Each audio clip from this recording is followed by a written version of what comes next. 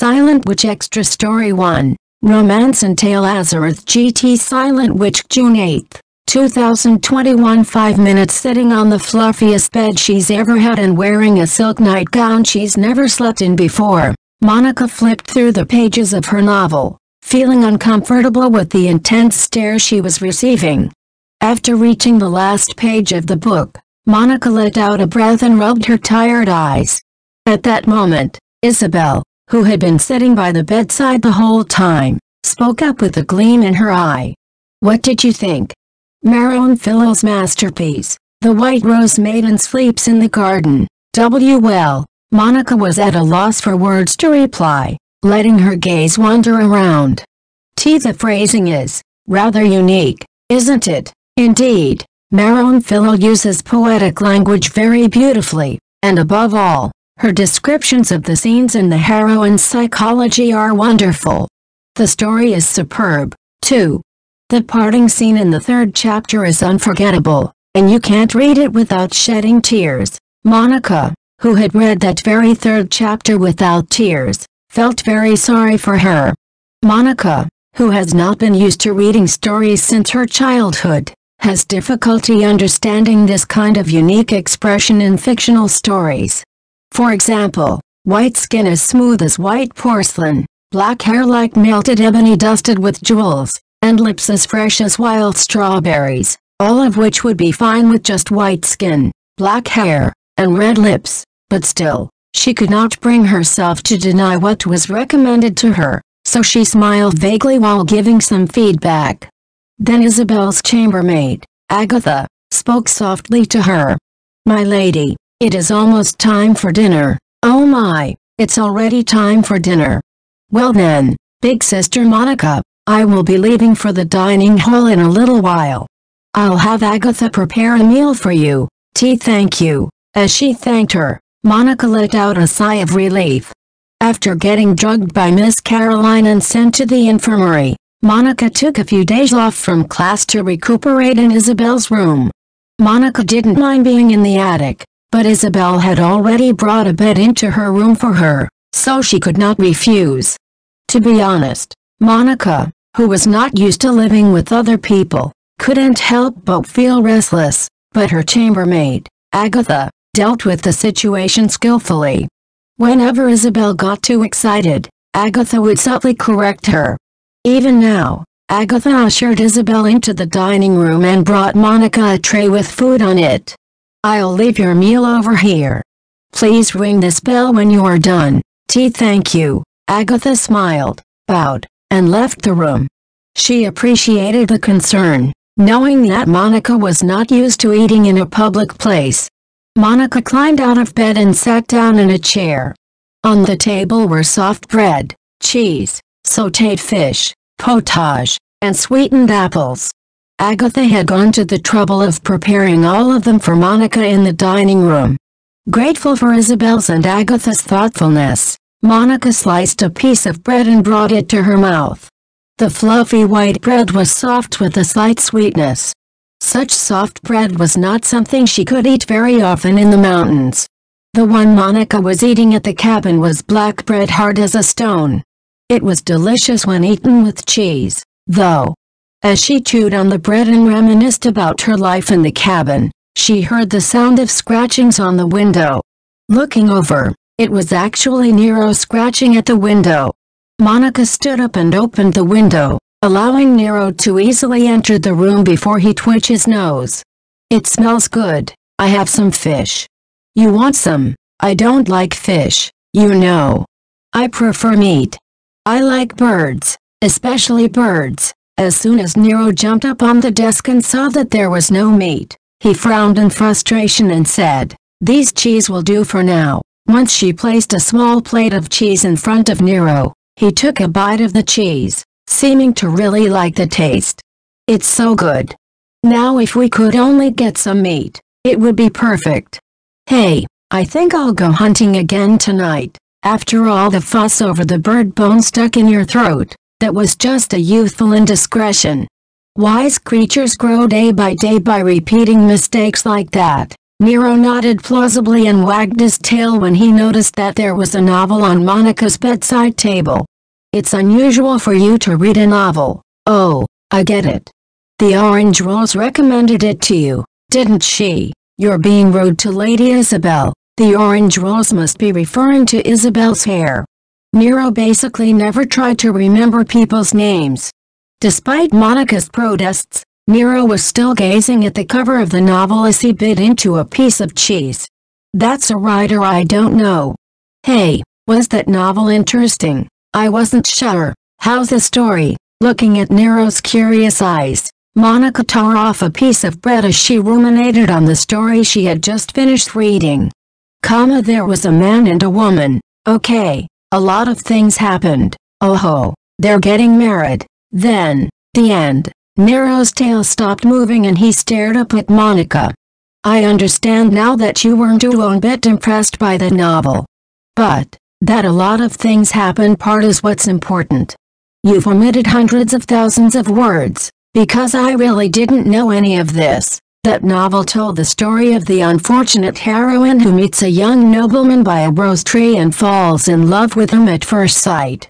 However, the young man had a fiancée. When his fiancée refuses to acknowledge the breakup of the engagement, she schemes to get rid of the heroine, but the two overcome their ordeal and end up together. However, Monica can't understand why the heroine and the young nobleman fell in love, in the first place. The young man had a fiancée, so the fiancée had every right to be furious. How could she become so infatuated over someone like this? The characters in the story were infatuated with the other person as if they were drowning. They were madly in love with each other. They want to love and be loved. They want to choose or want to be chosen, no matter how much it costs them. This seemed somewhat frightening to Monica. How can someone expect so much from another person? Nero's tail wagged in response to the muttering, and he looked up at Monica with golden eyes. I guess you're too young to understand. Love is like, when you fall, your heart skips a beat. Like, a zap. Monica stared at Nero, who said with a knowing look on his face. So, do you know what love is? Nero, of course I am. I like females with sexy tails. By the way, tail, I can't lust after a female without a tail, so you're out of my scope.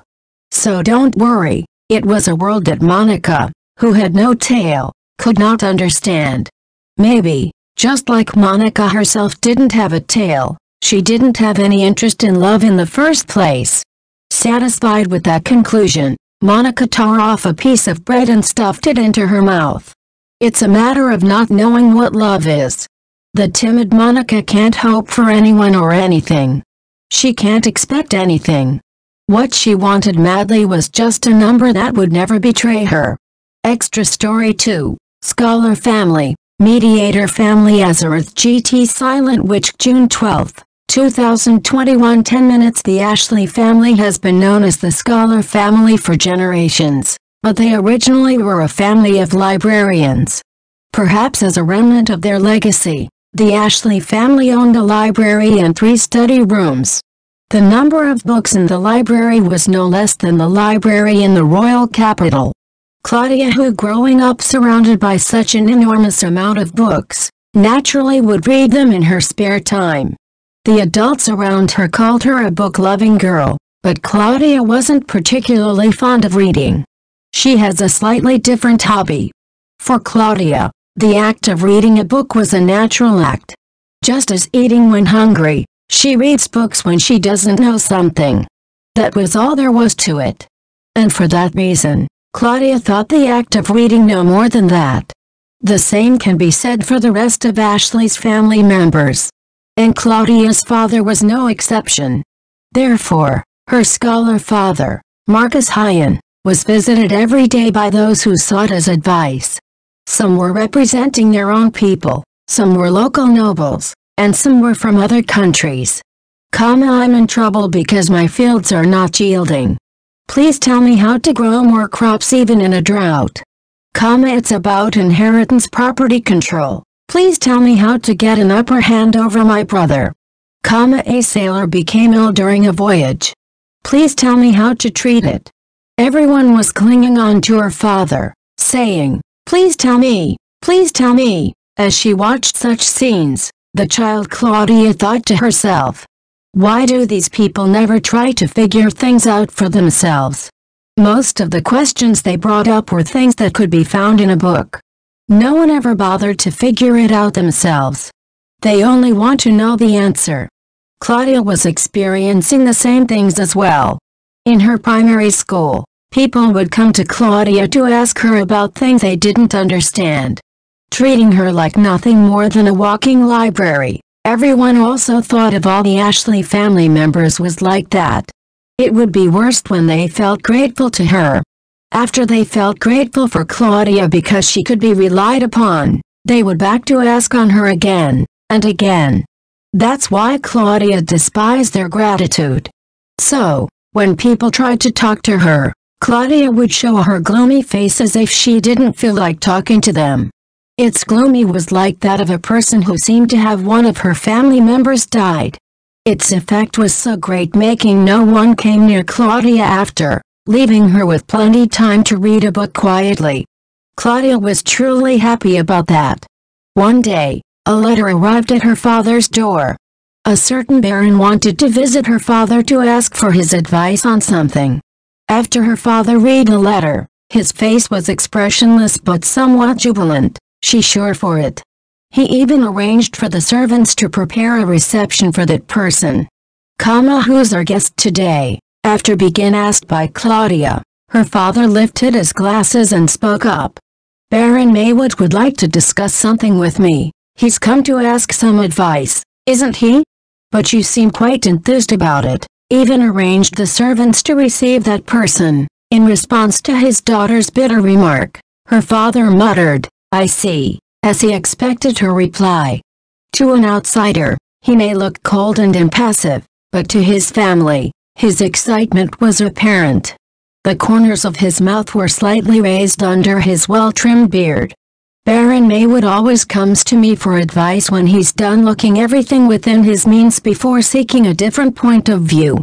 He's not come to seek for my wisdom, but my opinion. The wine I drink always tastes better when I've him accompany me, said her father, concluding the story. Claudia knew that her father did not like to drink very much. To be able to make such a father enjoying his drink, Baron Maywood must be an outstanding man like no other, she thought at the time. Well, it's nice to see you, Marcus Hyan. It's been a long time. Oh, is that Miss Claudia over there?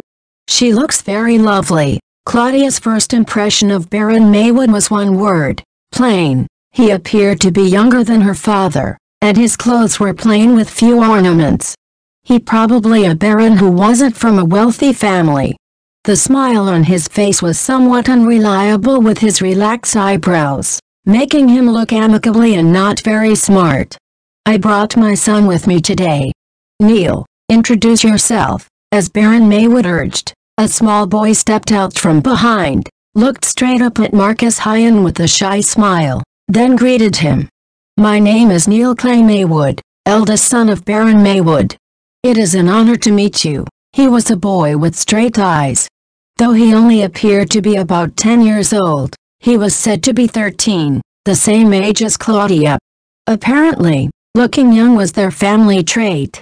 Ushered into the parlor by Claudia's father, which was Marcus Hyan, together with Baron Maywood, had a brief discussion. The topic was mainly about the mediation between the Magicians Association and the Noble Council. Apparently, the Magicians Association has requested the council to lift the ban on medical spells, and Baron Maywood's tasked to arbitrate the meeting. For generations, the Baron Maywood family has been involved mainly in mediating these kinds of negotiations.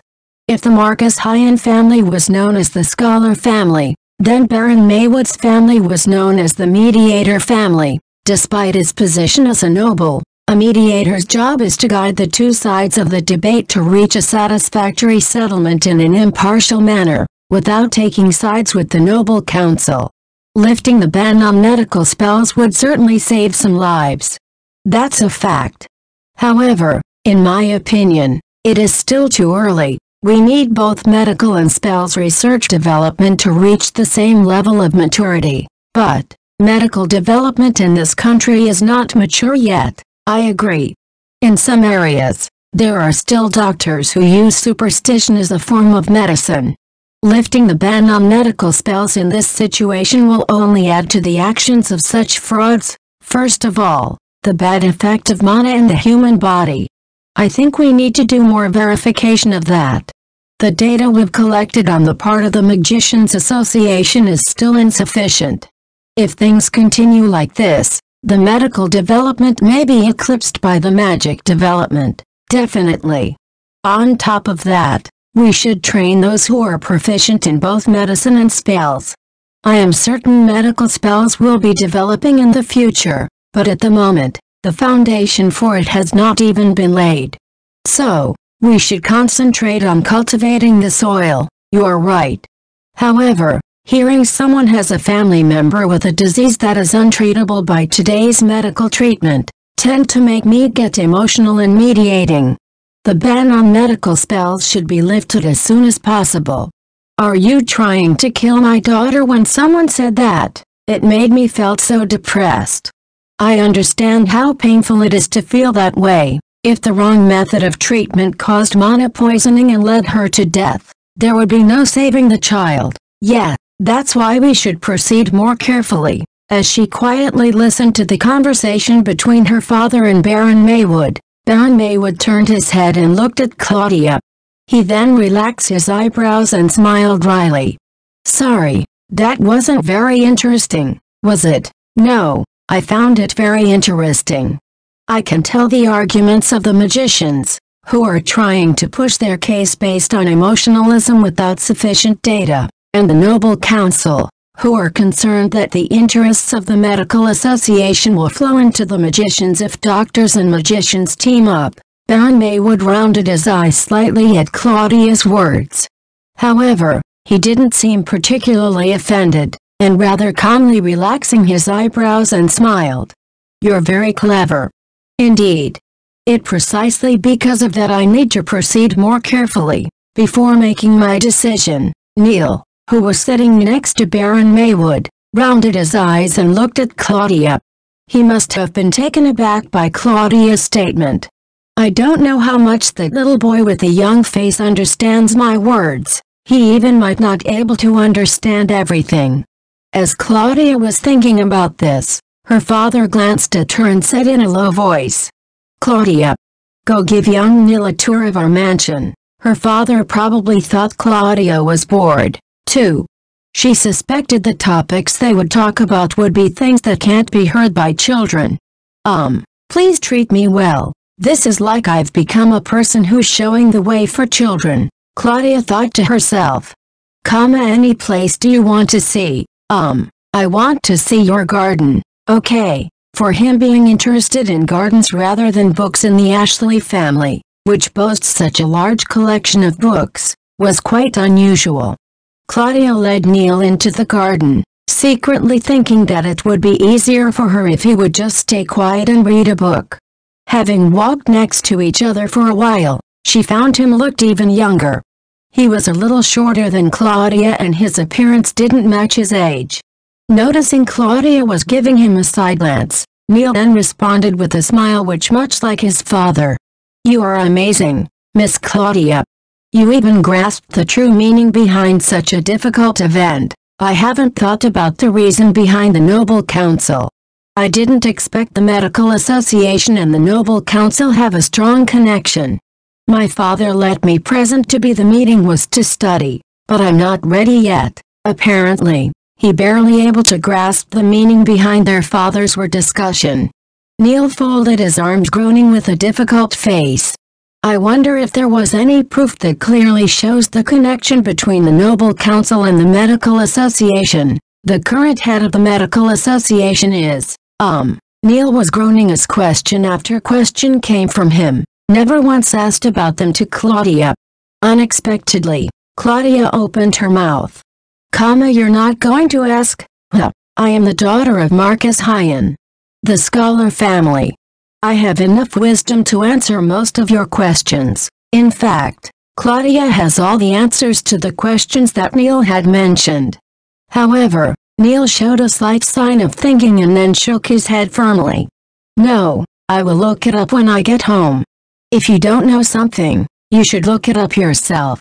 If you still can't figure it out, ask someone who can. That's what my father told me. All right. Oh, I'm sorry. I'm sorry for refusing while you've intended to answer my questions. But Claudia didn't say she would answer his questions. She just said that she knew the answer. However, this apparently good-natured boy seemed to have interpreted Claudia's statement as one of the good intentions. I'm going to do some investigation at home, so if I still don't understand, please do tell me. Claudia did not confirm or deny. It wasn't that she was being mean. It was because she couldn't decide which was the best response. If she told him there's no way I would give you my answer, or something in a cold tone, perhaps that boy will never visit her again. And she felt like she would regret it later. Opened the door without a word. Claudia was walking straight down the well-marked path. We've arrived in our garden. Wow, there's a lot of medical herbs. Marcus Hyan family has half of his garden planted with ornamental flowers and half with medicinal herbs. While the latter was grown by her father as a way to put into practice his knowledge on medicinal herbs. Her father was a man who believed that this kind of knowledge was only valuable if it was put into practice. Marcus Hyan has aired that man of a taciturn knowledgeable man, but he was surprisingly a man of action. Look at this, Miss Claudia.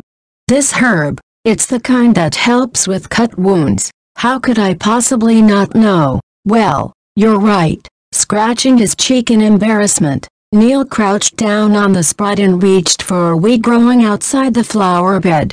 Then what is this? It's weeds. She could even tell him its scientific name if he wanted. Along with its habitats, too. In front of the thinking Claudia, Neil plucked a weed and snapped both its edges, put it in his mouth then blew on it. Whistle a high-pitched sounded. If you cut this grass here and squeeze this area, you can make whistles. Our shepherds often do this. I've never heard about it before. As Claudia spoke quietly, Neil giggled and blew his grass flute happily. The sound was high, clear, and pleasant. As soon as Baron Maywood and his son went out to return to their home, Claudia immediately made an announcement to her father. Father, I would like to marry Neil. Claudia said this with her usual gloomy air, but Marcus Hyan neither surprised nor scolded her, simply stared at her in silence. After staring at each other in silence for a while, Marcus Hyan slowly opened his mouth. Neil is the eldest son who will inherit the Maywood family, so I can't make him come to our house as my son-in-law. Claudia thought her father would continue with his denial thereafter, but when he playing with his mustache, he blurted out, I guess I would have to adopt a son to take over the family. Claudia's mother died soon after giving birth to Claudia, and her father never took a second wife, so at this point, Claudia was the only person in the direct line of the Marcus Hyan family. Certainly, if he adopted the son who would succeed the Marcus Hyan family, Claudia would be able to marry Neil off without any problems. However, she knew her father wished to have come into his house as his son-in-law. So you do not disagree with it. I know you'll come to love him. The words that her father said as he tried to hold his tongue were filled with a strange sense of reality. Indeed, both father and daughter have a weakness for the Baron Maywood family. Marcus Hyan did not mention the fact that the blood of the direct lineage of the Scholar family would be cut off. He also knew that knowledge was not passed down by their blood, but education. Now, I should make some arrangements for an adoption. I'd like him to be a person whose desire to improve oneself, even if he's from a distant family. After saying this, Marcus Hyan took out one document after another from his writing desk. Claudia, the daughter, wanted to marry him the next day after the meeting, and her father, who heard her daughter yearning for that marriage of a sudden, immediately started preparing documents for adoption and engagement. Like the father like the daughter, Their quick decisions were so similar.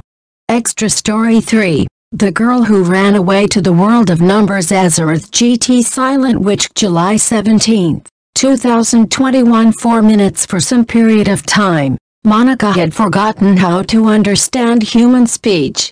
When her father died, her uncle took her in, and Monica lived in fear of him every day. Her uncle hated Monica's father. No, you could say he loathed him.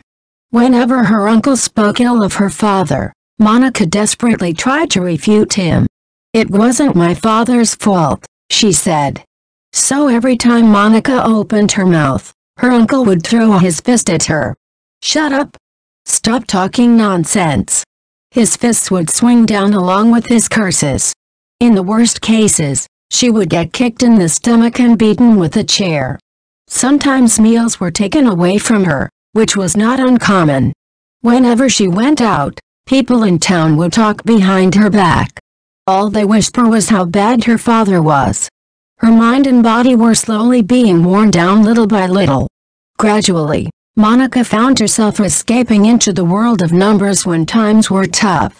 When her uncle beat her, or when she was forced into the barn in the middle of winter, Monica would just repeat in her head the formulas from the books she read in her father's study.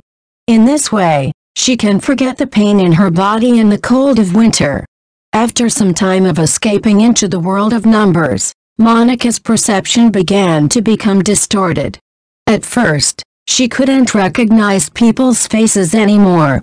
The size of the eyes, the width of each eye, the angle of the corners of the eyes, the length, width, and height of the nose, the angle of the chin, she can recognize these in numbers, but she cannot recognize them as a human face.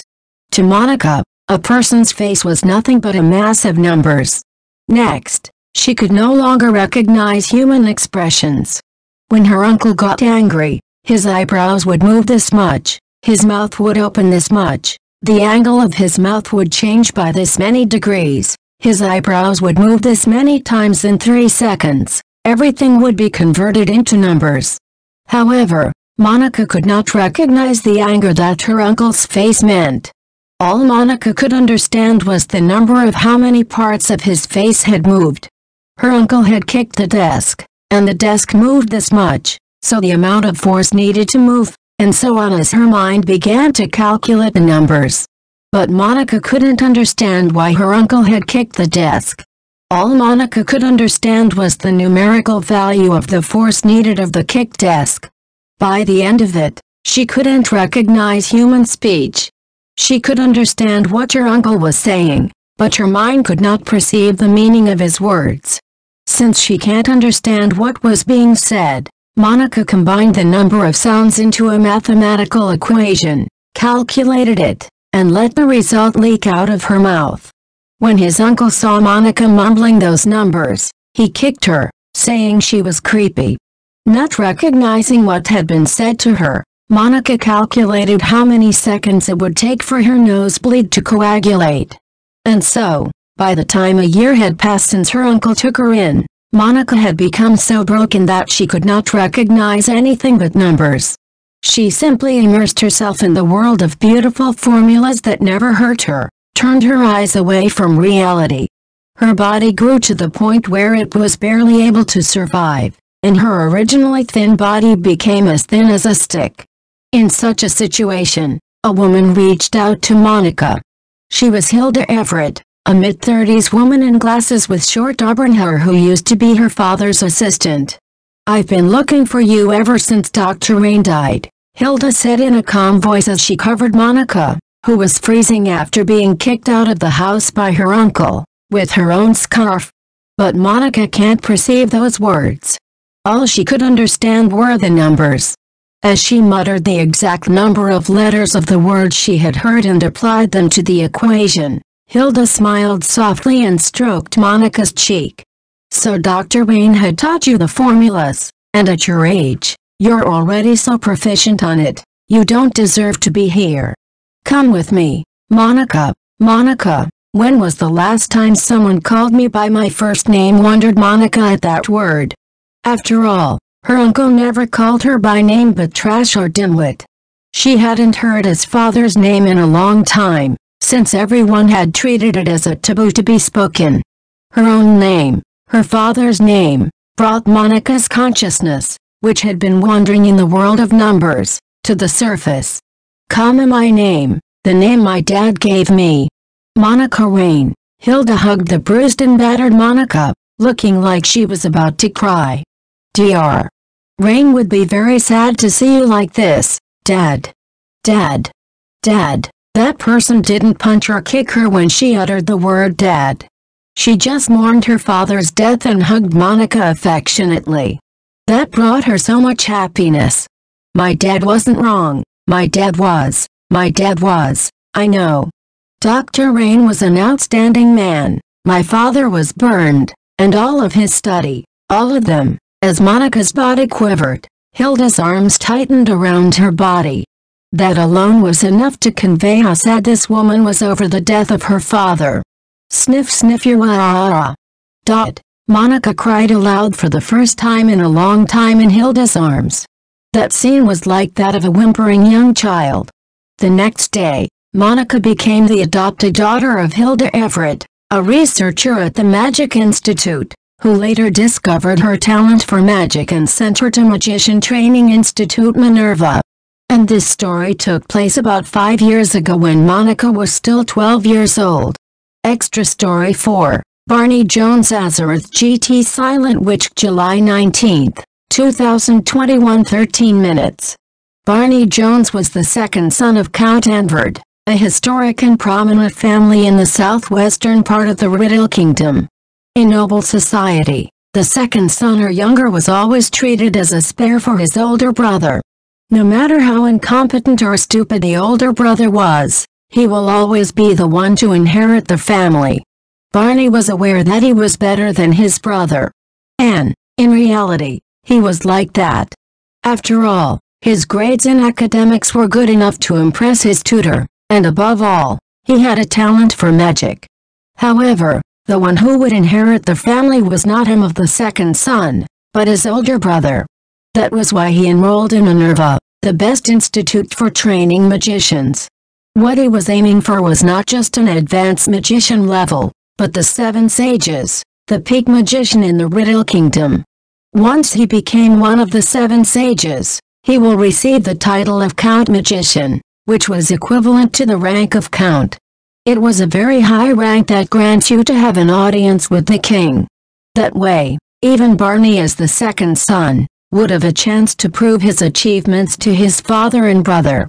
So Barney studied hard, and thanks to his hard work, he was ranked first in both classroom and practical skills. "I'm not like my brother. I have my talents." He believed that even if he was the second son, he could find his own path to success. It was when Barney was 13 years old. When he returned from the study tour, he found one female student surrounded by several male students in the corner of the classroom. A recently enrolled female student named Monica Everett, aka the Mute Everett. She was a petite girl with a doll-like expressionless face, always silent and downcast. Apparently, the boys were intrigued by Monica's inability to speak and were trying to toy with her. They were excited to see who could make Monica talk. One of the boys picked up a spider from the windowsill and brought it close to Monica's face. Monica remained downcast and did not react at all. "Hey, pry this guy's mouth open. I'm gonna shove this in her mouth." "I bet she'd scream if I did." In response to the boy's voice, the other boys reached for Monica's face, but those hands were pulled back just before they could. The boys' cuffs were burning with puffs of smoke. What is this? What are you planning to do with her?" The boys clicked their tongues blatantly when Barney said coldly, after unleashing his fire spell, "We're in the good part. Don't interrupt us, honor student. Your behavior is so unbecoming of a noble. You should be ashamed of yourself." The boys snapped when he said this while lifting the rim of his trademark glasses. But Barney didn't hesitate to use a shortened chant, quick spell, and surrounded the boys with flaming arrows. The boys backed away with a wince, and Barney snickered at them. Do you really think you can beat a guy like me who's the best in practical skills? Barney was the sole genius in his grade who had mastered shortened chant. In the magic match, the speed of chanting plays a vital role. Therefore, no one could compete with Barney, who had mastered it. The boys clicked their tongues and walked out of the classroom. Barney snapped his fingers to dispel the flaming arrows and turned his eyes to Monica. "Can you stand?" Monica was staring blankly at the floor with her olive eyes. Out of the corner of her eye, she saw the spider that the boys had thrown. Eventually, as the spider began to scurry and escape out the window, Monica raised her eyes blankly to Barney. "Thank you." Despite her awkward speech, the mute Everett seems to be able to speak properly. Secretly surprised by this, Monica continued with her words that were difficult to ignore. "Comma for saving that spider. Wait a minute, why did it become like that?" He did not do that to save the spider, but Monica. He involuntarily squinted through his glasses to glare at Monica. "Unfortunately, I hate bugs. So, what I saved was not a spider, but you." Monica blinked slowly in response and tilted her head to the side. She pondered for a while as if searching for words, and then started to speak slowly. "I'm not afraid of spiders, huh?" Monica's face remained expressionless as she mumbled to an astonished Barney. Upon looking at her again, he was struck by how expressionless she was. Her face was plain and simple, and if she smiled, she might be as charming as anyone else, but other than the occasional blink, her face hardly moved at all. Monica was silent with a blank expression, but eventually, she spoke in a whisper, hardly moving her mouth. "But I'm glad that you saved the spider. Because it would have been pitiful if it had gone into my mouth." "What kind of logic is that?" Monica nodded without expression when Barney expressed his dismay. Barney scratched his cheek and asked a question that was bothering him. "The way of you speak sounds so awkward. Did you come from another kingdom?" Monica shook her head with a blank expression. Apparently, she was not a foreigner. I'm sorry. I've been practicing speaking with my adoptive mother," but her words trailed off before taking a deep breath. It was as if a person who had forgotten how to speak had remembered how to breathe. "I hadn't spoken for a long time, so I couldn't speak fluently." She hadn't been speaking for a long time, which meant there must be circumstances behind it. Looking at her pale face and body, which was too thin compared to Barney, who was the same age as her, he could somehow guess that her circumstances had been harsh in their own way. Barney bent down in front of Monica and reached out his hand. "Can you stand?" Monica widened her eyes and looked at Barney's hands. Then, she hastily squeezed the pocket of her uniform. I don't have a lot of money." Barney's cheeks twitched. "Please don't look down on me. I'm a proud member of the Jones family. I would never extort money from you." Barney grabbed Monica's hand to help her to her feet, but she was still somewhat dazed, looked like a doll that had just been pulled by a puppeteer. Her eyes rounded slightly when Barney brushed the dust off Monica's robe.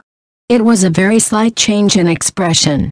However, he was strangely happy to see the change in the expression of this doll-like girl.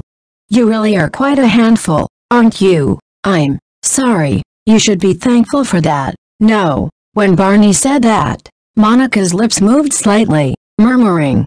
It was too subtle to be called a smile, but the corners of her mouth were certainly lifted just a little bit. "Thank you. You're welcome."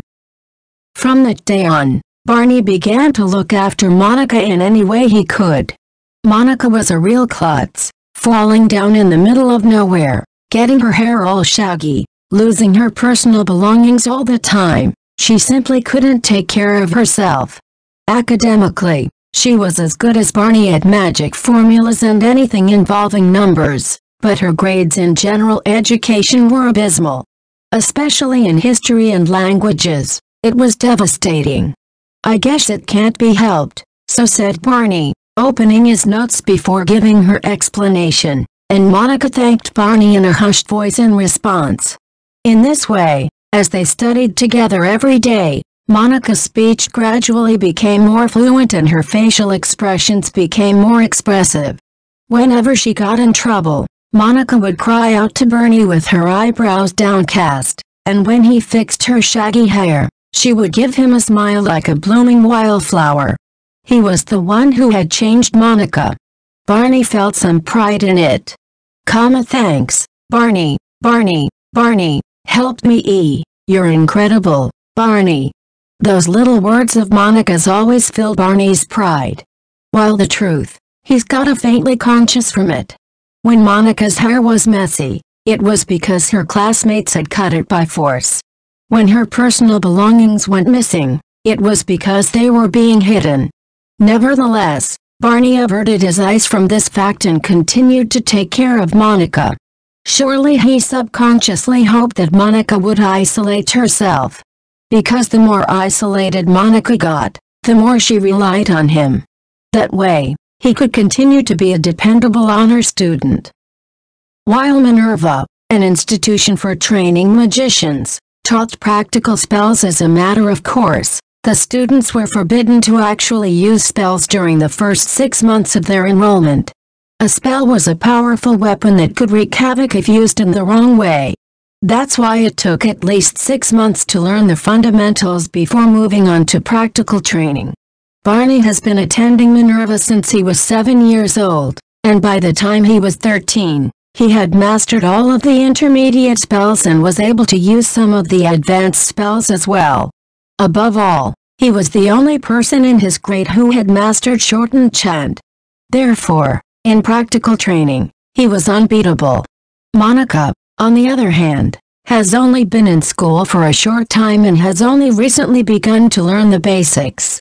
Barney was convinced that Monica's understanding of magic formulas was so high that once she learned how to manipulate mana, she would catch up with him in no time. However, in her first practical class, "How long aren't you going to stand still?" Even though the teacher urged her to do so, Monica only turned pale and quivered her lips. Eventually, the class ended without her even being able to chant, let alone use a spell. When recess came, Barney closed in on Monica. "What the hell was that? Didn't you get the theory perfectly, but I was too scared to speak out in front of so many people." Then Barney finally remembered. Monica was now able to speak more normally in front of him, but she still couldn't talk to other people. "I'm really scared when I speak in front of people. I'm scared that people will look at me the moment I say something. I'm scared of their stares. If you keep saying things like that, you won't be able to use magic no matter how long it takes." "I know." Monica hung her head down with teary eyes. She must be really frustrated. After all, Barney had seen next to her how diligently she had studied for the past 6 months. "I would like to do something about it," he thought, and a good idea came to his mind. "Right, if you're bad at speaking up in front of people, you just have to reduce your chanting. I'll teach you shortened chant. With it, you could cut the chanting time in half, since it would be easier on you, right?" At Barney's suggestion, Monica fidgeted, kneading her fingers, letting her gaze wander. "But do you think I can do it?" "I'm sure you can do it. I know how much you've studied the fundamentals, and I'm sure you'll be able to understand the shortened chant in no time." When Barney said this in an unusually passionate tone, Monica's cheeks flushed red in response, and she nodded her head. "I'll do my best." "He, you really can be depended, Barney, HMPH, of course. After all, I am the man who will become the 7 sages in the future," said Barney as he puffed out his chest, and Monica smilingly nodded in response. "Yet, I'm sure you can become one of the 7 sages. You're an amazing person." After all, Monica's naive admiration tickled Barney's heart. He thought his path to a bright future was clear. And Barney never doubted that. Yet, for now. In the classroom of the practical class, a gasp filled the air. Everyone was speechless, watching the scene in front of them as if they were glued to it. This was an unprecedented feat that no one in this room had ever seen before. No chant spell. This was done by the girl who had failed the practical test the most. Monica Everett. What is this? I didn't know any of this.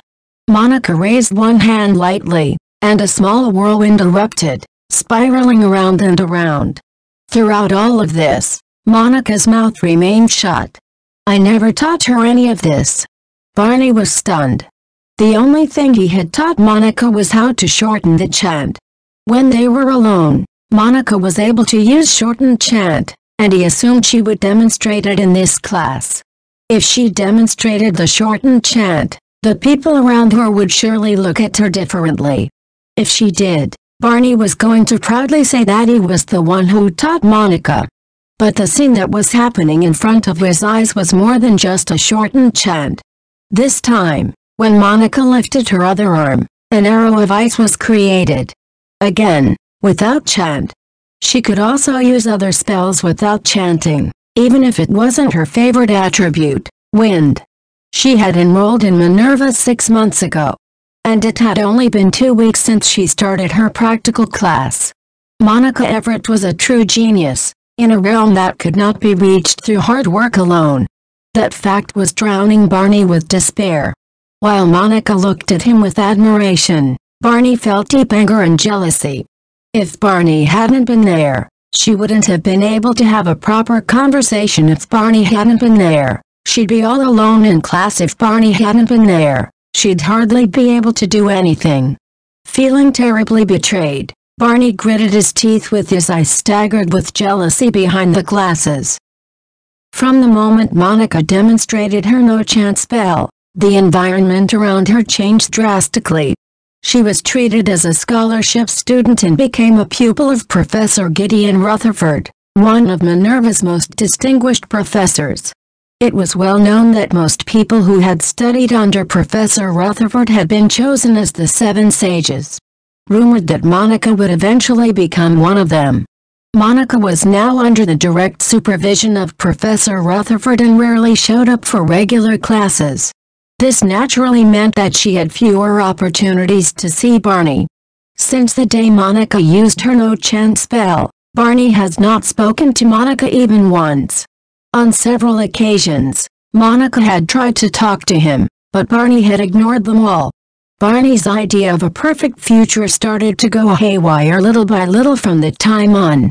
To shorten the distance between him and Monica, Barney trained tirelessly, but as a result, he suffered from mana poisoning and ended up in the infirmary. Struggling as the mana consumed his body, Barney felt so much hatred toward Monica. The reason why he was suffering so much was all because of Monica. Because of Monica, he has become this crazy. It's all Monica's fault. Monica had ruined Barney's life. In the winter of her 15th year, Monica was chosen as one of the 7 sages.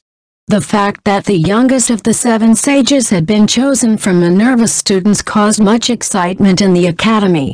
Especially on the day of the inauguration of the 7 sages and its parade, the whole academy was in an uproar. But all the cheering and praise for Monica was just irritating noises to Barney. He believed that even Barney, his brother Spare, would be recognized by the people around him if he mastered magic and became the 7 sages. Barney never doubted that he could become one. But the person chosen as one of the 7 sages was not Barney, but Monica. He was not even invited to the selection process. Barney, a voice called out to him when he was leaving Minerva's library. The person who was running up to him was Monica. Now that she was one of the 7 sages, she can no longer be called a student of this school. She was wearing an indigo robe that only the 7 sages were allowed to wear. The beautiful staff in her hand was also something that only the 7 sages were allowed to hold. Monica hugged her staff to her chest and fidgeted with her fingers. Her childish gestures, her body that was too thin for her age, and her young face were no different from the Monica that Barney knew. But she was no longer Barney's friend. The mute Everett had become the silent witch of the 7 sages. For a long time. I really want to thank you, Barney, Monica was stammering, trying her best to speak. But Barney coldly interrupted her. "Are you mocking me?" Monica's expression froze. "Oh, what a wonderful feeling is this," thought him as he wanted to distort that face even more. "You want to thank me? Ha ha, is that sarcasm? You must have been looking down on me, right, huh? Why would I? No, I would never. I just thought that you were an important friend of mine. You're not my friend." Monica's eyes were wide open, and tears were slowly welling up in them. "Feels hurt more," he thought. Monica should have gone to pieces, so shredded and tattered that she would never be able to recover again. "You must be a detestable person to come all the way to see me in the formal attire of the 7 sages. Does it make you feel good to make fun of me and look down on me like that? Hey, tell me, Miss 7 Sage." A teardrop falls from Monica's eye. Monica's nose turned red before she cried like a child. That miserable crying face, that crying voice, filled a hole inside Barney's heart just a little bit. What a shameful way to behave for one of the 7 sages. "Though, I don't consider you to be one of them. You'd be better off holed up in an isolated mountain cabin." Monica was slumped there, sobbing. Barney walked past her quickly, heading for his room. The pitiful cries that reached his ears made him feel better, if only slightly. After that incident, Barney never heard any more about the activities of the Silent Witch. Rumor has it that the Silent Witch lives a hermit-like life in a mountain cabin.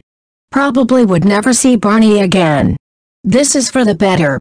Thus, Barney Jones finally regained his peace of mind. Extra Story 5. Story of a certain boy and his servant Azareth GT Silent Witch. August 21, 2021. 5 minutes. A young boy, who was the owner of this elegant room, mumbling uncomprehendingly as he was looking at the necklace on the table. Occasionally, he would glance back and forth between the grimoire and the necklace in his hands, before placing his small palm on the necklace and chanting the spell that was written in the grimoire. "What are you doing, Lord?" the servant boy, who had been silently watching his master, asked in an indifferent voice to keep his dismay at bay. And the boy who had been staring at the necklace turned his head and looked back, in return. "The teacher from basic magic class today told me that a spirit has resided in the necklace I've got from my mother. Yes, I've heard Lady Irene has a good aptitude for magic and made a contract with a high-ranking spirit. Then, won't my grandfather would be pleased if I could do the same thing as my mother?" The boy's sky-blue eyes gleamed, leaving his servant in complete loss. "Oh, why is my master so dull-witted?" Hiding his thought, the servant quietly told him the cruel reality. "I doubt your grandfather will be pleased. To contract a high-ranking spirit, you must have the same aptitude with the spirit you will make a contract with. But, Lord, you have different aptitude with the spirit Lady Irene had contracted with, so it can't be achieved. In the first place, making a contract with a high-ranking spirit requires a huge amount of mana and the ability to understand magical formulas." The servant boy was inwardly exasperated, thinking, why did he say that when he should have been taught this subject in his class? The boy hung his head down dejectedly, staring down at the necklace. That sight made the servant let out a sigh inwardly. After all, he didn't want to make his master sad. "Lord, could you give me a moment?" The servant flipped open his own jacket and pulled out a book that had been tucked on his back. Grown-up people would have been able to sneak a book under his jacket, but the servant was a boy not much older than his master. So, the only way to bring in a book without the adults finding out was to hide it in his jacket, tying it to his body. "Here, take this." The boy's eyes lit up when he saw the title of the book the servant held out to him. "It's an astronomy book by Mary Harvey, the Star Oracle Witch. I've been hearing you mention of wanting to read this book." "Whoa. Thank you. I've been wanting to read that for ages." The boy hugged the book to his chest and jumped in delight, expressing his joy with his whole body. Normally, he would scold his master for his ill-mannered behavior, but only for this time, The servant boy feigned ignorance. The boy, master of the servant boy, had taken an interest in the stars in the night sky. However, the grown-ups always tried to keep such books away from him, saying that astronomy was not necessary for his future. That was why the servant boy had secretly procured the book, only to please his master, nothing more. You know, the Star Oracle Witch is one of the 7 sages. In fact, she's an amazing prophetess who can forecast the future of the country by watching the movement of the stars. It's said there are many fortune tellers in this country, but the only person who's been titled as the prophetess was the Star Oracle Witch. Many said the color of the stars and the number of times they blink are important, considering that the color of the stars directly indicates the lifespan of the star. I regret to inform you, but we should postpone this discussion until later. I believe the daughter of Marcus Shelbury should be arrived by now, so we should get ready. At the servant boy's words, his master pouted. Now that reminds me, I promised Bridget to accompany her in dancing practice today, but I don't feel like doing it. You know how bad I was at dancing. Bridget also gets really mad when I step on her feet. Besides, I'm not very good at talking to girls. I would be nervous when doing so, which makes it hard to speak properly. I don't think it's appropriate to say such a thing to your future fiancé. Of course, I won't dare to say that in public. I did so because it was you. The boy took a deep breath jovially, hugging the book which he had received from the servant like a treasure. That night, the boy was summoned to his grandfather's room but stood stunned by the scene before him. Kneeling at his grandfather's feet was the servant boy whom the boy looked up to like a brother. He was wearing nothing on his upper body, and his white back was severely swollen with whip marks from the chastisement. Gee, grandfather. I've got a report that this mongrel had brought you something unnecessary. My grandfather then directed his gaze to a book on the table. It was a book that the servant boy had secretly procured for him. How? I've had it hidden in my room for sure, thought the boy in shock. I'm sorry, it was my fault.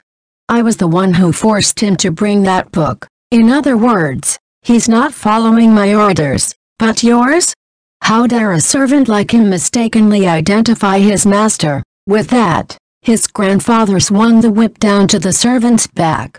The servant, who was not much older than a boy, gritted his teeth to endure the pain without uttering a single word. Please stop, I beg you. Grandfather, please stop. I will never again ask for any more astronomy books. So please, throw that book in the fireplace. After he was ordered by his grandfather, the boy picked up the book on the desk and stood in front of the fireplace. Then, with trembling hands, he tossed his precious book, which the servant boy had taken secretly only for the sake of pleasing his master, into the fireplace. Trying to hold back the tears as he watched the letters burning up, his grandfather revealed his misconduct in a low voice. I heard today's dance lesson was a disaster. I'm sorry. There was a sharp snapping sound as the whip was swung down again.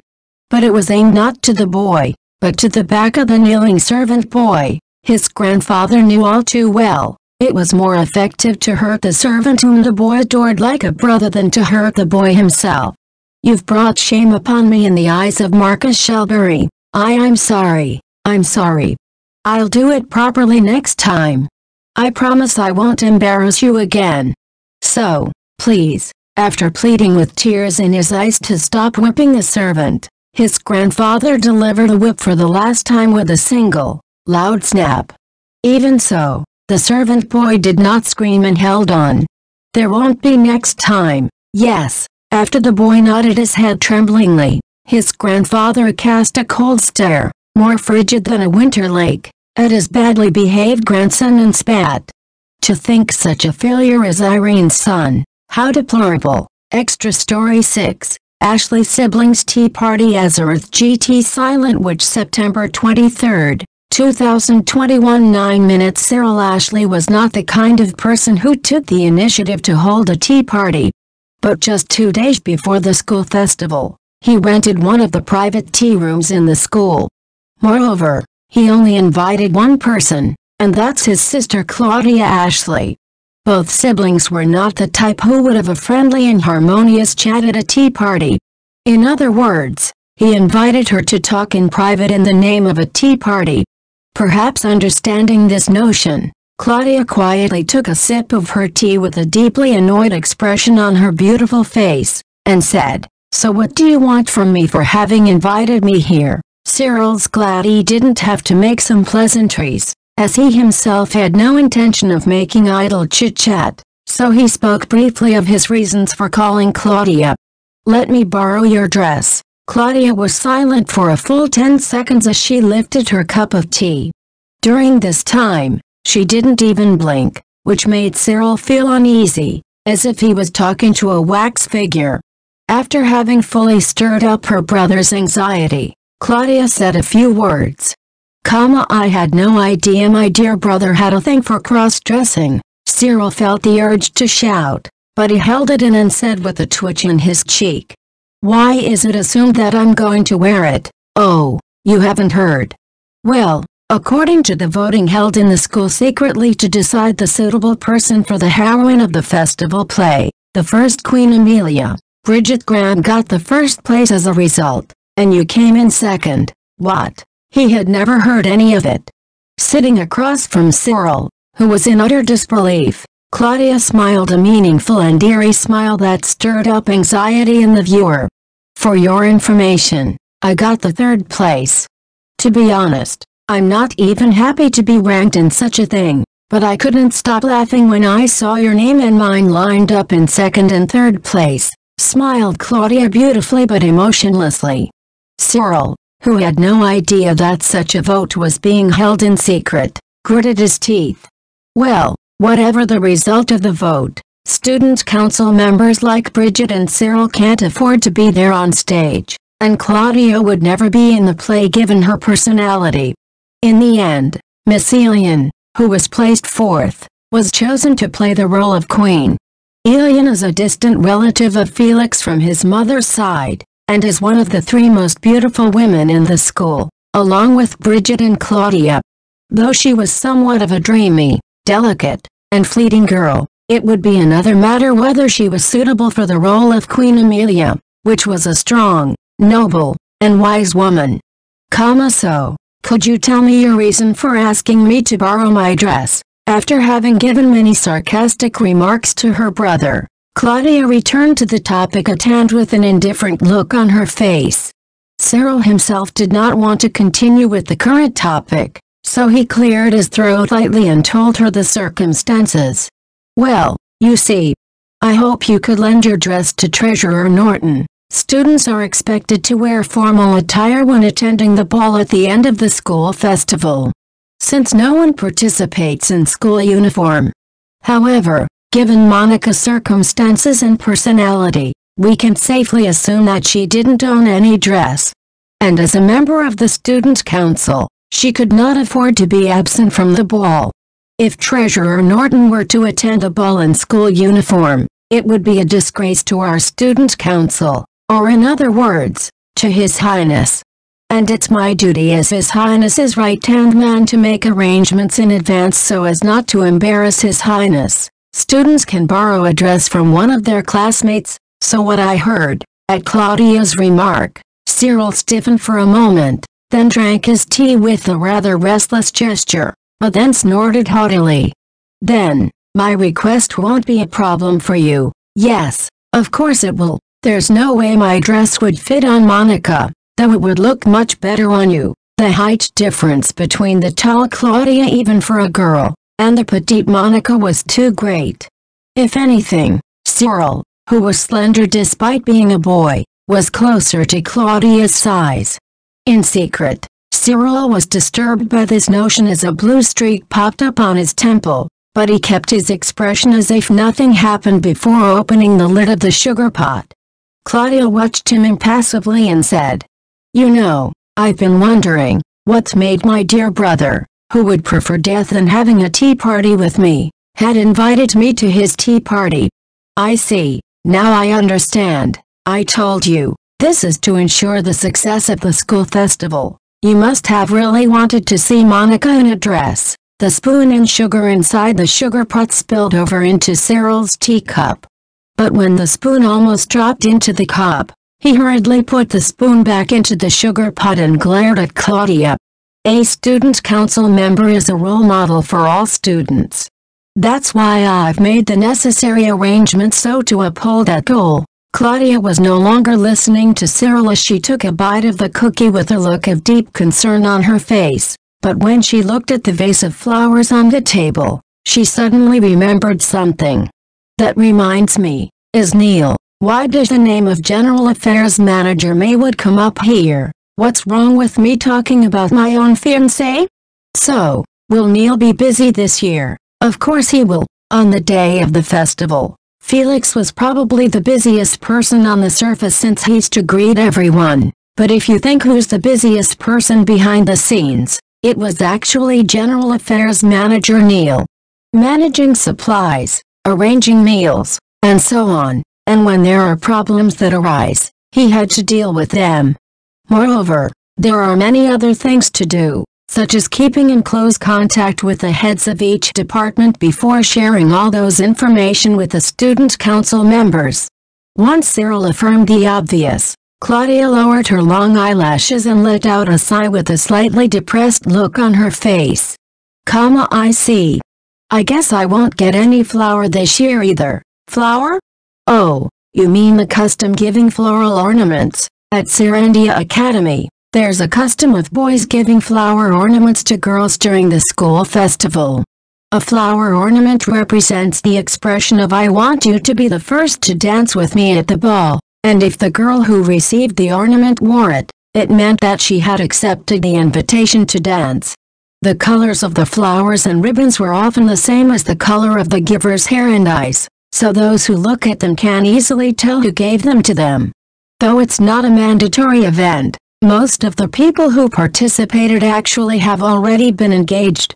I didn't dance with Neil at the ball last year. Maywood General Affairs Manager is a very busy man, after all, and I didn't even get a floral ornament. What does it matter? Flower ornaments are just an event for fun. Claudia tilted her head slightly with a doll-like blank expression. Her beautiful lapis lazuli eyes looked at her brother in a somewhat content manner. You don't understand woman's heart at all. Cyril fell silent, and Claudia mumbled to herself, hardly moving her mouth. Do you know how a girl who hasn't received a floral ornament is looked at? A leftover who is not taken in by anyone. That's just their assumptions. At least on the boys' side, they don't look at girls that way. Exactly. Even if the boys don't think so, the girls just take it upon themselves to make assumptions about each other. Deceitful, isn't it? Cyril gulped as he felt the chill in Claudia's voice that sent shivers down his spine. Then he opened his mouth to cover up the fact that he was pressured by his sister. But, you'd received floral ornaments from a dozen people at last year's school festival. Despite the fact that she has a fiancé named Neil, there were always a number of people who come forward every year to claim that they are worthy of being Claudia's fiancé. Claudia's overwhelming beauty and brains must be coveted by those who want excellent and beautiful children. That's why the direct bloodline of the Marcus Hyan household is highly regarded even within the kingdom. Those who think that they are more suitable to be Claudia's husband than the son of a humble baronet will flock to Claudia with flower ornaments on the day of the school festival. I would never accept flowers from anyone but Neil. Claudia looked at Cyril with a look of deep contempt. Giving him a look of you should not make me say something that is so obvious now. Cyril felt slightly awkward and cleared his throat. General Affairs Manager Maywood is an honest man. The only reason he didn't send you a floral ornament is probably that he was too busy to dance that day. Claudia probably knew that, too. I guess so, she muttered shortly, her lapis lazuli eyes looking idly outside. And then, as if talking to herself, she murmured, actually, I neither like nor dislike you, but, now, that's out of the blue. If I had to pick one, I'd say I like Neil. Cyril snorted haughtily and took a sip of his sweet tea. It's just that their eyes are too blind to see the capabilities of General Affairs Manager Maywood. Yes, they are, muttered Claudia in an unusual gentle voice. As he sipped his tea, Cyril thought of a certain girl. Student Council Treasurer Monica Norton was the cause of Cyril's concern. Does she also want a flower ornament from someone? Would she be feeling miserable if no one gave her a flower ornament? No, I doubt Treasurer Norton would want to dance in the first place. Cyril's concerns were unfounded, of course. Monica, who hated to be seen in public and was not good at dance, would hardly want to dance at a ball. The day before the school festival, Monica Norton arrived at the student council room, but she seemed to be acting strangely. She suddenly flapped her clothes on the spot and performed a bizarre step. Treasurer Norton, what are you doing? Cyril gave her a stare, and Monica stiffly responded with a smile. Well, you see. Right, I'm practicing ballroom dance for the upcoming ball. I am looking forward to the ball. Those words shocked Cyril from the bottom of his heart. That Treasurer Norton was interested in the dance. Not only was she interested in dancing, but she was also looking forward to it. He had thought she would never be interested in the ball, but, could it be? No, wait, come to think of it, Monica was wearing makeup on the day of the chess tournament. Maybe she has become interested in those things that normal girls like to do. That in and of itself was not a bad thing.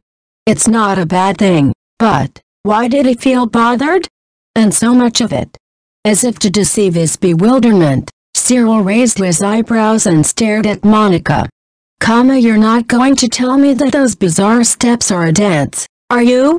What were those training days for? Oh, of course I remember. Look, 1 2 3, 1 2 3. After saying that, Monica tried to do some dance steps on the spot. It was a terrible step. The steps he taught her a while ago were a little better. Now I understand. Cyril realized what was bothering him. If Monica performed badly at the dance ball, it would be a disgrace to the student council. The thought of it had made him feel uneasy. That's why it bothered him so much. That must be it. It had to be. Therefore, he thought of a simple solution. If I or His Highness take the lead, Treasurer Norton's dance will be a little better, but I can't trouble His Highness with this, so it's only logical for me to look after her. So Cyril concluded, and the fuzziness in his chest cleared up. But he didn't seem to notice that Neil was looking at him strangely as he began to work in a very good mood. Extra Story 7, In the Land of the North Azureth GT Silent Witch September 26, 2021 10 minutes as a high-ranking wind spirit. Lynn's flight spell works by moving a semi-spherical barrier she created. To put it another way, it's like riding in a small invisible carriage, which is why it can move several people at once. And now, sitting on one knee in such semi-spherical barrier that moving through the sky was Lewis Miller, silently reading a book. At first glance, he may look like a strange person reading a book hovering in midair while moving at high speed, but there's no one using flight spell in the vicinity, and fortunately, only the birds in the sky were watching this scene. It would take several hours to reach their destination, even with Lynn's flight spell. The ever-busy Lewis didn't like to waste time, so he used the travel time to read. You sure read some imposing book, Sir Lewis. Whom do you intend to curse and kill? While keeping her body facing forward to maintain the flight barrier, Lynn turned her head around to look at Lewis. Lynn may have been trying to imitate human gestures, but to Lewis, it looked like an owl turning its head. To put it simply, it was uncanny. This is not some sort of spell book. And keep in mind that I don't curse people I don't like, I beat them up directly. That book doesn't seem to be written in this country's language, it's a book written by the Empire, after all. After saying that, Lewis flipped through the pages. What he was reading now was a book concerning medical spell, a subject that was banned and restricted in this country. This book was also not allowed to be taken out by the general public, but he had taken it out with the authority of the 7 sages. Lin, I assume you have seen with your own eyes the assassin who broke into the chess tournament. Indeed, did the assassin who was pretending to be Eugene Pittman use any kind of illusion? Lin was silent for a moment as she thought about it, and then did the dexterous trick of shaking her head in a position with her head still turned back. No, that assassin might be a magician, but he didn't use any kind of illusion. The guards who had arrested the assassins had also confirmed this, so there was no doubt about it. After all, using an illusion spell to create some deceptive image in the surrounding was very inefficient, in terms of mana usage. Lewis himself may be able to maintain the illusion for a few tens of seconds, but to constantly maintain the illusion for several hours is first and foremost impossible with the amount mana humans have. The only beings who are capable of impersonating others through illusion are those high-ranking water spirits who are good at this kind of spell. And the assassin who killed Eugene Pittman was not a spirit, but a human. As Lewis held the page he was reading with his fingers and fixed his misaligned monocle, he muttered to himself. The way that man impersonated Eugene Pittman, it was neither an impersonator nor a disguise. It wasn't any kind of illusion as well. The only thing I can think of is, body manipulation spell. Body manipulation spell refers to the art of pouring mana into a person's body to strengthen or change the body. Originally, the purpose of this spell was to heal damaged bodies, such as returning altered organs to their normal form. But if it could transform damaged organs and skin, it would not be impossible to change the shape of a face. However, body manipulation spell is considered forbidden magic, except in one country. Body manipulation spell has been lifted as part of medical magic in the Empire. If that's the case, there's a good chance that the assassin is someone from the Empire. Casey Groove's attempted assassination of the second prince using the Quang Flame was related to the Randall Kingdom, a small country between the Riddle Kingdom and the Empire. And the assassin at the chess tournament had shown him the tale of the shadow of the Empire. These two incidents that occurred in such a short period of time caused Lewis to develop certain concerns. And to ascertain it, he had come all the way to the frigid north. The scenery spread out below was speckled with white. A chilly wind may still be blowing in the capital, but in this area, snow has already begun to fall. And in the middle of the snow-covered mountains, far from human habitation, laid an old monastery on slightly open land. Sir Lewis, I've come up with an innovative landing method unique to this land. May I try it? Hearing that suggestion from the beautiful maid, Lewis frowned before glaring at Lynn. You want to release your flight spell in midair and use the snow as a cushion to land on. It's as you say. Are you a child who gets excited by snow? Stick to the safe landing. Oh, that's a shame, Lynn responded with an impassive expression that didn't look the least bit disappointed, and slowly lowered her altitude. In front of the monastery, a young sister was shoveling snow with a shovel in her hand. The sister was not surprised to see Lewis coming down from the sky. She just held her hands over her eyes to look at Lewis and Lynn. Landing quietly on the snow, Lewis stared back at the sister who was looking at him, then gave her a "now, that's a surprise" response with a thin smile. I thought you were a very composed sister who wasn't surprised to see flight magic, but it was you. I guess compared to the shock of crashing into the ground while spinning, it's kind of cute. Having said that, the daughter of Count Bright, Casey Groove, thrust her shovel into the snow at her feet. The elderly sister in charge of the monastery ordered Casey to show Lewis and the others around and then retreated into the chapel, wanting nothing to do with them. For these women who live away from the world, visitors from the outside, especially a man like Lewis, are probably not welcomed. The same seemed to be true for Casey, as she began to talk after having guided Lewis and Lynn into the parlor without offering them any tea. So, what do you want from me? I think I've told you pretty much everything I can. Lewis responded to Casey's brusque attitude with a mature smile. There's something I wanted to ascertain. Our people had nothing to do with that assassination attempt. It was something my father and I did on our own. You could believe whatever you think, at least, although your father seems to think otherwise. Casey's mouth quivered at Lewis' indirect remark. Lewis took out a wrap cloth from his pocket and gently unfolded it on the table. What lay within the cloth were the remnants of red stones of various sizes. Do you recognize what this is? The remnants of the Quang flame, I used. Instead of correcting her, Lewis smiled and continued with his words. Your father claimed to have bought it from a traveling peddler, but I suspect that someone from the Randall Kingdom gave it to your father. Are you saying that the people of Randall had instigated my father? Do you have any idea how much the Quang flame costs? Forgive me, but it's not something the not-so-wealthy Count Bright can easily afford. Magical tools can be very costly. And with a high level of perfection at that, it's not something that the Count Bright household can easily get their hands on.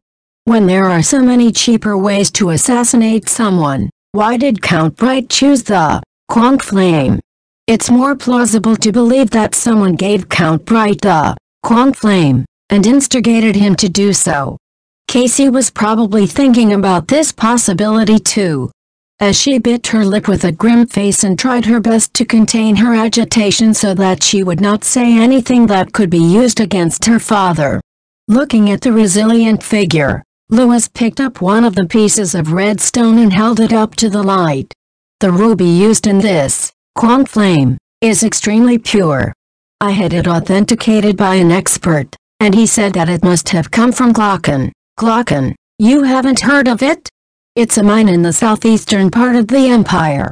The amount of ore mined is not very large, but it yields high-quality rubies that are ideal for making magical tools. But the empire exports very little of the ore from the said mine, so it's difficult to find on the market. Lewis put the red stone back on the table with a clatter. The ringing sound echoed rather loudly in the serene monastery. Lewis narrowed his gray-purple eyes and looked at Casey. The Quang flame that Count Bright entrusted to you is made in the Empire. Do you know what this implies? Casey immediately turned pale at those words. Clever girl. With that single statement, she speculated one frightening possibility. If the person who gave Count Bright the Quang flame was assumed to be someone from Randall, the next question would be, where did the Randall person get the Empire's Quang flame? This brought her to one hypothesis.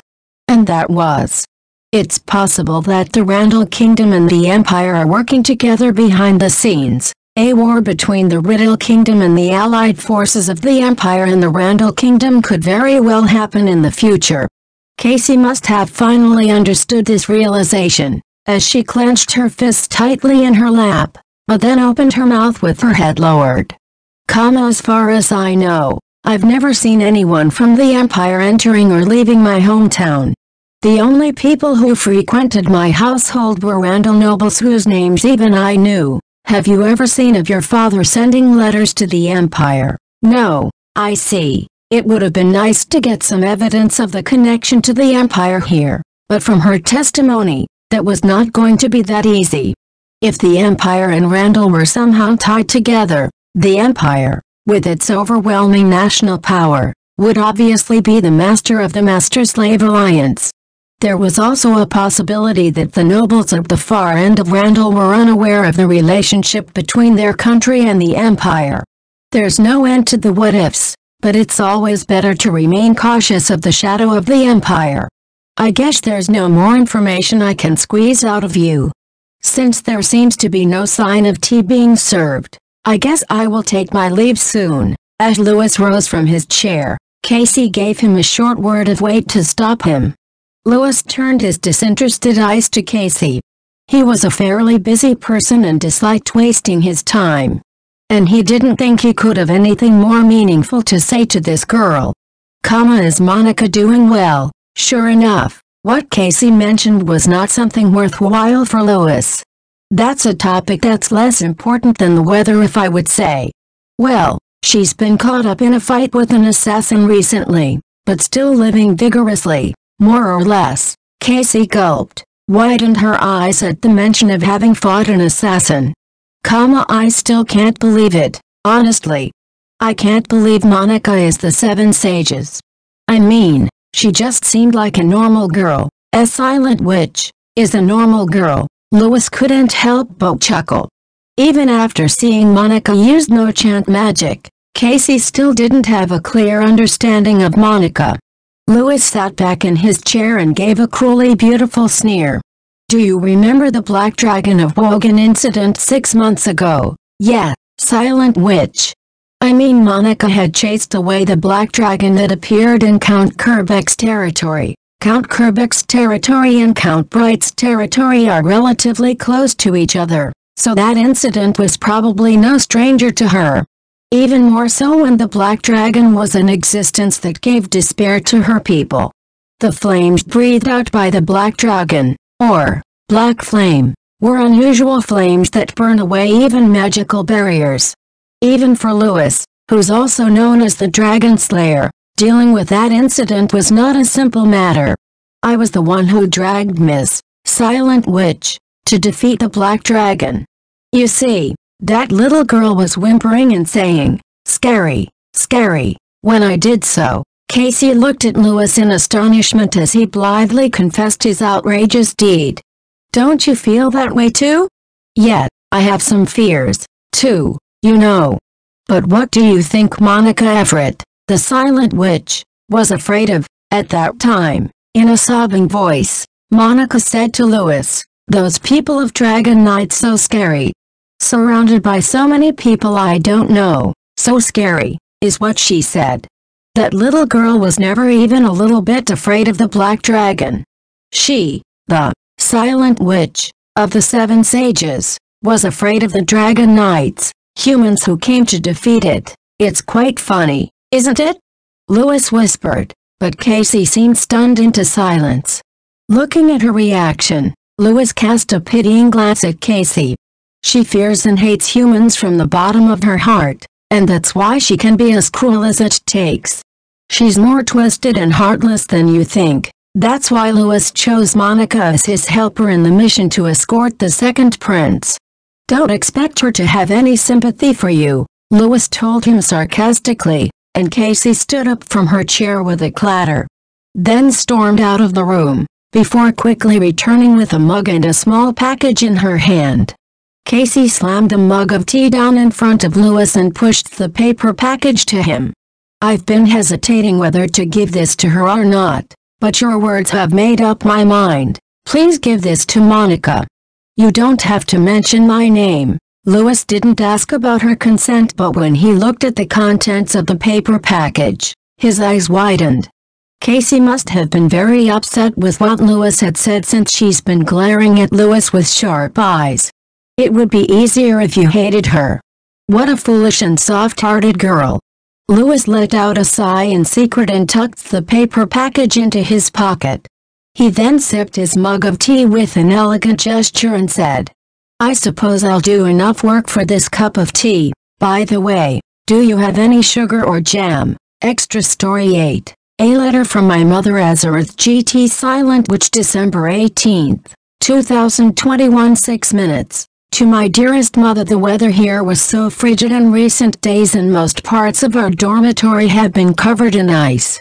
Because of it, His Highness' clothes are getting thicker and I was spending my days practicing to control my magic so that he won't feel cold because of me. This year, I was able to choose Advanced Practical Magic as my elective course. For your information, Advanced Practical Magic can only be taken by those who have achieved excellent grades in the 2 subjects of Basic Magic and Practical Magic. However, I am very honored to have been recommended by my teacher and able to take the course successfully. I will devote myself day by day to eventually become a person who will not embarrass Marcus Highness, his successor. Speaking of which, the Serendia School Festival season is approaching. I'm aware you're so busy, but I wish you could visit by. Marcus Hyan also said that he would provide us with a carriage. Since this will be my last school festival, I will try my best to help His Highness, the Student Council President, in his wonderful leadership, in the hope you can enjoy the school festival as well. Please take care of yourself, since the weather is getting colder lately.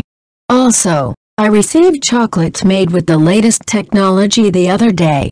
It tastes very good and warms you up when you melt it in milk.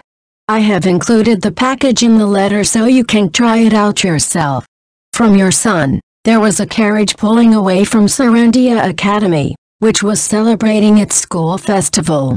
The carriage was not ornately decorated, but it was well made and carried the flag of Marcus Hyan, one of the most prestigious noble families in the kingdom. In such a carriage, Myra Wayne sat with a shrinking body. Myra was an ordinary woman in her mid-30s. Her appearance, which belonged to a commoner, was hardly adequate to fit into this magnificent carriage. She was aware of this, so she sat hunched over, trying to reduce her presence in the carriage as much as possible. The carriage was comfortable to ride in. It was incomparable to the cheap carriages on the streets. Even so, Myra couldn't help but feel her face tense. Sitting across from Myra was a middle-aged man with dark hair and a mustache, a man of much higher status than Myra, Marcus Hyan. To Myra, the fact that they were even now riding in the same carriage was hard to believe. Marcus Hyan opened his mouth while playing with his mustache as Myra looked at him with trepidation. To be honest, I never thought you'd ask me to bring you to attend the school festival. I didn't mean to imply that you'd be a nuisance. Marcus stopped Myra, who reflexively tried to apologize, with a wave of his hand. Myra has a habit of saying, I am sorry, regardless of whether she is at fault or not. Her habit came from her late husband, who would abuse her and raise his hand whenever he didn't like her. That's why Myra's gaze is always hovering around her feet, and if she looks up once in a while, she will unconsciously see someone else's face. Even so, while Myra was looking at the complexion of him, Marcus continued his words with his blue eyes slightly down. I see you're having difficulty dealing with Cyril. The Marcus words struck her heart really hard. Myra's face contorted into tears, and she covered her face with her hands. Yeah, that's right. That boy was just too much like his father. Myra's late husband might have shared the blood of the Hyan family, but it didn't mean its prestige would be shared down to him. And yet, he insisted that he was a member of that noble family. As a result, he became isolated from his surroundings, lost his job, and ended up drowning in alcohol before his death. And Myra herself has always been unable to stand having a son who looks so much like her late husband. Every time he proudly told me that he received the highest grade in school, I felt afraid he would end up like his father. Perhaps Cyril just wanted her compliment ever since he was young. He wanted her to praise him. Well done, you did a great job. However, Myra was unable to say even such a commonplace compliment. She had a feeling that if she complimented him, he would grow up and become a proud person like his father. I'm not expecting him to have a good grade. I just want him to be normal like the others. But Cyril was a brilliant and hard-working person. He kept striving, believing that if he worked harder, his mother would surely praise him. Eventually, Marcus Hyan recognized his achievement, offered him financial support and adoption. At that time Cyril must have thought, I'm sure my mother will praise me for this. However, Myra pushed Cyril away. I knew it, you really are from a noble family. Myra still can't forget the hurt look on Cyril's face when she said those words to him. Lord Marcus, you asked me why did I ask you to bring me to the school festival when I have been stubbornly refusing to see Cyril? The truth is, I was planning to see his face for the last time today, and never see him again after. Myra knew what kind of life her son was leading because she received letters from Cyril every month. Cyril, who was chosen as the second Princess Aid and became the vice president of the student council, was living a fulfilling student life. He had been behaving in a manner befitting a child of a noble family. People around him also expect him to do so. Cyril was living as a respectable nobleman. And as a commoner mother like herself, she shouldn't get involved with him anymore. Or so Myra thought to herself. Today, I met a simple and docile girl. She complimented him a lot, and told me how kind he is. To think a girl like that had complimented Cyril so earnestly, Myra sniffed once before squeezing out a faint voice. She even told me that the flower in her possession was given by him. Each time Myra was crying after being abused by her late husband, the young Cyril always picked up a flower for her and said, "Mother, please don't cry. Look at this beautiful flower. I'm sure you will feel better after looking at this." Cyril had always tried his best to please his mother in any way he could. And yet, Myra always rejected Cyril and never responded to any of his letters. Even the chocolate package he had sent to her a while ago hadn't been opened yet. So when I heard that girl speak about Cyril, I finally realized. I had been too afraid to face the true nature of my son after having been haunted by the face of my late husband. The Marcus glanced at the downcast Myra and muttered to himself. Since we first met, Cyril has been the kind of boy who craves approval. That's why he is so ambitious. Even when he realized that he was no match for Claudia, he didn't slack down but started learning magic to acquire his own unique weapon instead. By the time Marcus realized his tendency to push himself too hard, Cyril had already developed a constitution that absorbed mana abnormally after overworking his body in training. Cyril was so afraid at that time, thinking that he would be abandoned by the Marcus family. Of course, Marcus didn't intend to do that, so he asked the 7 sages to create a brooch to discharge his excess mana. He may still be inexperienced, but he is diligent, hardworking, and ambitious. I expect him to follow in my footsteps in the future. Thank you so much, but that doesn't mean I'm going to forbid him to see you, his own mother. Though I would let him if he wants to visit his birthplace. Cyril is always hesitant when I told him so. I guess he is still afraid that you will reject him. Myra swallowed her words and Marcus said in a calm tone. You should write him a letter. The sooner you repair your relationship, the better. After arriving home, Myra draped her stole over the back of her chair and pulled out a package of chocolates that she had kept in the cupboard. Carefully opening the seal, she followed the instructions in the letter to prepare the chocolate. The chocolate tasted sweet and delicious. Its soft sweetness evoked her old memories. Mother, why does that man always hit you? Cyril, you shouldn't refer to your father as that man, but, I don't understand. If I were him I would never raise my hand to someone I care about. I mean, if I see someone I cared about was crying or depressed I would make them something sweet and tasty to drink, right? If you ever find a girl you like, I'm sure you'll do it for her. Sipping a bit of the warm, sweet-smelling chocolate, Myra carefully scribbled out the words on the letterhead. If you have time during winter break, please come back home. I'll make you your favorite stew. Also, I would love to hear about your school life. From your mother. P.S. Thank you for the chocolate. It was delicious. Extra Story 9. Then? Azareth GT Silent Witch December 19th, 2021 7 minutes. The sunset had sunk to the horizon and the evening sky was beginning to fade into the colors of the night. The faint remnants of the setting sun cast a silhouette of a slender man on the roof of the boys' dormitory of Serendia Academy. Sneeze Lewis Miller was sitting there, quivering in the blowing north wind, blowing his nose. He, who came to the school festival to support Monica Everett the Silent Witch, was now in the middle of guarding the second prince on her behalf. Just as he had predicted, the assassin from the chess tournament has reappeared at the school after the latter used a body manipulation spell to disguise himself as a student of the school. Realizing in the nick of time, Monica engaged the assassins in battle. In the end, the assailant made her inhale poison, resulting in her being unable to move for the time being. Although Monica's familiar seemed to have gone to her rescue on his own, there was not much he could do as a familiar.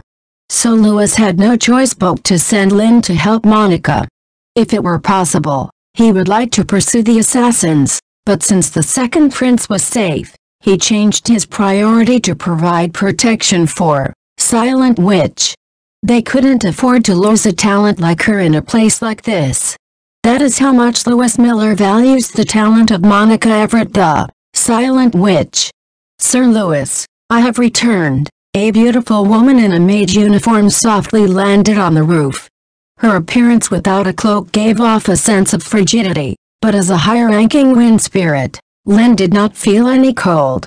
After dispelling his mana sensing, Lewis erected a barrier to block wind and cold air, took out a small bottle of liquor from his pocket, and gulped down the contents. There's no better way to warm up a cold body quickly than with strong liquor. Letting out a breath that reeked of alcohol, Lewis turned his eyes to Lynn.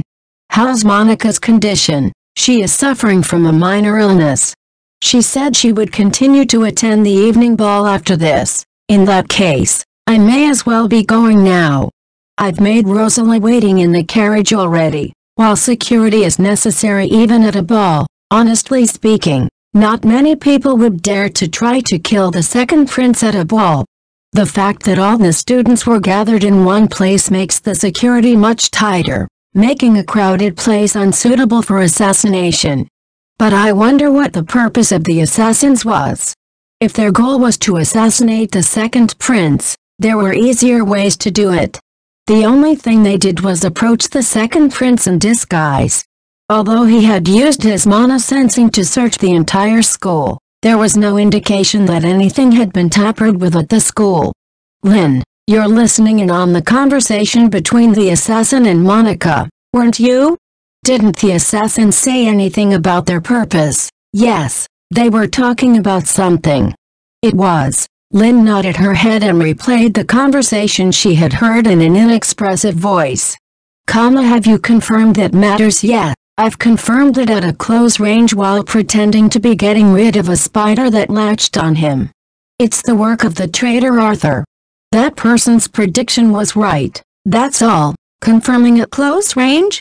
The traitor Arthur. The name Arthur was commonly used by people from the Empire. Therefore, it would be reasonable to assume that the assassins were people affiliated with the Empire. Then again, why would someone from the Empire have gone through the trouble for approaching the second prince? And who is the traitor Arthur? Don't tell me. One hypothesis ran through Lewis' mind. It was too far-fetched and ridiculous to even consider. But if this were true, it would make sense given the fact that the Star Oracle Witch was no longer able to read the fate of the second prince.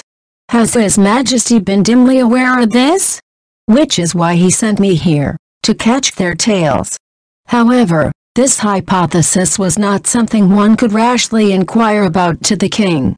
If he's not careful, Lewis' head will be sent flying for impudence. Firstly, he needed to validate this hypothesis. And to complete it, he must. The question is whether or not there is a person named Arthur around the second prince. And perhaps that person will be the key in this situation. If Lewis' hypothesis is correct, this case will be a major event that will shake the whole kingdom. Lewis cupped his hand over his mouth, letting out QQ voices. Sir Lewis, your face looks like a villain plotting his evil scheme. Now that's rude, to even call me a villain. It's just, the thought of Duke Crockford's downfall just made me smile with delight. If his assumption is proved to be true, Duke Crockford will be destroyed along with the second prince. He has no reason to show mercy, as he has no favorable feelings for them. But I think it would be best to keep this a secret from that little girl. She's a little too easily moved by emotion. There was no telling how Monica would react if she found out that the second prince would be doomed. Therefore, it would be appropriate to keep this speculation under wraps until the last minute. Serendia Academy will soon enter its winter break. The second prince will be returning to the palace during that period, and Monica's escort duties will come to halt. While Monica takes a break, I may as well do some digging on the person named Arthur. A few days later after the Serendia School Festival, While Louis was working on paperwork in his study at home, Lynn knocked on the door of his room. "Excuse me for my intrusion." With that, Lynn stepped into the room carrying a tray of tea sets in her hands, and an owl on her head. Right, an owl on her head. As Louis positioned his shifting monocle and stared above Lynn's head, the latter placed the tea set on the side table in a very natural gesture. "I've brought you some tea. What's the bird? It landed on my head while I was cleaning the garden. I'm thinking of naming it and raising it for myself." Though he wanted to retort, soon Louis noticed the anklet on the owl's leg.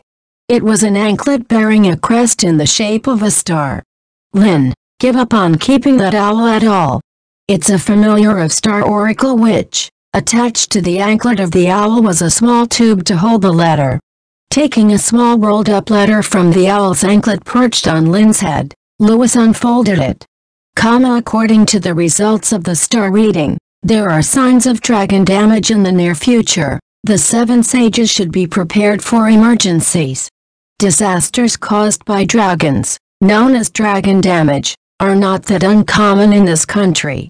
Whether it's a herd of small herbivorous dragons destroying fields or a large dragon attacking people or livestock, dragon damage is an everyday occurrence in the eastern part of the Riddle Kingdom. But the fact that the Star Oracle Witch sent a message to warn him, a wicked dragon, or maybe a cursed dragon will appear. Among the dragons, there's a particular dragon that has intelligence and is harmful to people called Wicked Dragon, and a dragon, regardless of its intelligence, spreads some kind of curse in its surroundings called Cursed Dragon. Both of these dragons are extremely dangerous. Disasters caused by wicked dragons and cursed dragons are of a different order of magnitude in terms of damage. One wrong move and the country could be destroyed. Looks like there will be no winter break for the 7 sages. Among the 7 sages, the 3 with the highest combat abilities are Cannon Magician, Barrier Magician, and the least known Silent Witch. The remaining 4 are not really suited for combat. Because of it, the 3 combat-oriented individuals would be sent to fight. "I was hoping to spend the winter break with Rosalie." As Louis sighed, Lynn grabbed the owl above her head with both hands and began to stare closely at it. The owl was completely frightened by this. "Lynn, please stop threatening other people's familiar." "I'm not threatening it, I'm simply observing it." "Does this owl speak human language?" "What?" Louis wrinkled his brow and gave Lynn a small, mocking look. "It's not a parrot." "How can an owl speak human languages? Doesn't a familiar have the ability to understand human language?" It seems that Lynn didn't know much about familiars. To begin with, familiars are not something people see very often, so it's not surprising. Good grief! Exhaling a sigh of exasperation, Louis crossed his legs and leaned his back against the back of the chair. Familiars may understand simple words, but they can't speak human language. They are somewhat smarter than normal animals, but in the end, they are still animals. A familiar is an animal that has been given a share of mana through a master-servant relationship with a magician. Therefore, they can only understand simple commands from a magician, but even then, what they can do is still limited to that of an animal. That is why whenever a person wants to send a message, it is necessary to attach a letter in its anklet. Compared to a contracted spirit, it may require less magical power, but the range of what it can do is far less. After hearing Louis' explanation, Lynn fell silent, still holding on to the owl. This was rare for this self-based spirit to be so confused about something. Lynn made a thoughtful gesture and then looked at Louis with eyes that were more emotionless than the owl. "Then, can a familiar turn into a human being, read novels, or sing merrily saying yay, I'm the best? How can there be such a familiar in the first place? You yourself know very well that it takes a lot of mana for a non-human to turn into a human. The only ones who can change into humans are spirits or higher beings." Lynn stared at the owl with a blank expression and cocked her head. Then,